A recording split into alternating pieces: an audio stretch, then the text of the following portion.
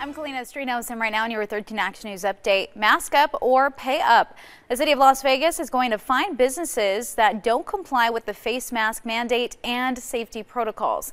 Leaders say they'll be setting up 2 teams to monitor businesses. Those who are not complying will be given a warning and a follow-up inspection. Now, if they still don't comply, business owners will be cited and could have their license suspended.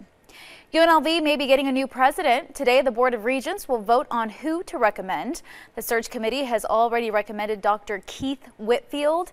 Dr. Whitfield currently serves as a senior vice president for academic affairs at Wayne State in Detroit. The board will vote at 1 p.m. This morning, the Cottonwood fire is now 30% contained. It has spread less than 100 acres in the last 24 hours. More than 2,800 acres have burned since it was started by lightning during a monsoon Monday. The fire is burning near Goodsprings, which is in a remote area of the Southwest Valley. Flight restrictions are still in place, so be sure to check your flight status if you're planning on flying out of McCarran later on today. And the red flag warning has been allowed to expire for Clark County, but it is still active up to our north in Lincoln County. We'll have a breezy, warm day, but all in all, not bad. Starting off in the 80s, back near 90 by 9 in the morning, upper 90s at noon, and high temperatures just around 102.